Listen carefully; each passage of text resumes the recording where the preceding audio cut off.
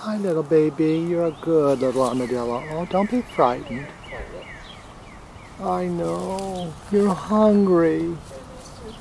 The nine-banded armadillo is the Texas state small mammal.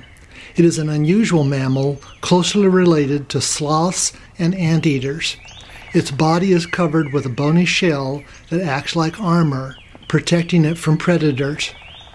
Armadillos are designed for digging and do so constantly. They dig for food, mostly ants, termites, grubs, and other small invertebrates. Their sensitive noses can detect insects through 8 inches of soil. They lap up the insects with their sticky tongues.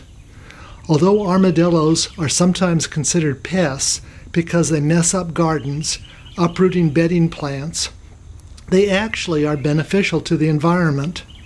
They frequently consume insects that cause the most damage to crops and lawns. They are one of the few animals that consume fire ants as part of their diet.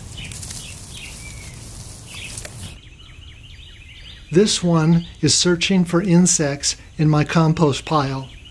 Now I won't need to aerate it.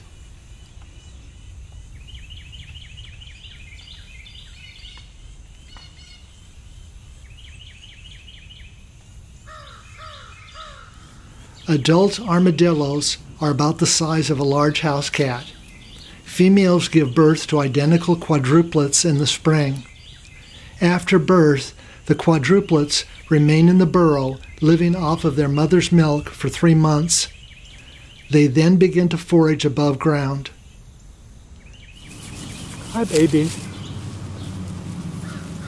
You're a nice armadillo. The juvenile I'm touching just started foraging above ground a few weeks ago. She is one of 3 juveniles in my yard. Juveniles usually forage with their mothers, but she has gone missing. Armadillos have poor eyesight and can easily be startled.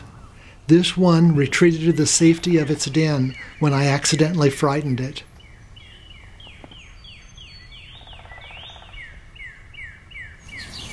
If armadillos can't dig under it, they will climb over it. They can scale large boulders and fences.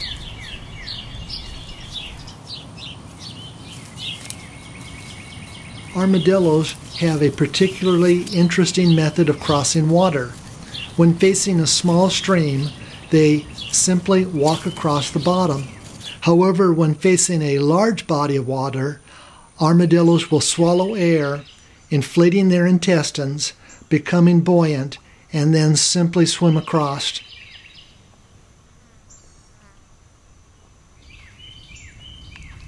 Adult armadillos are solitary animals. These juveniles will disperse to occupy separate territories during the next few months. For now, however, they are best of friends, warning each other when danger is near.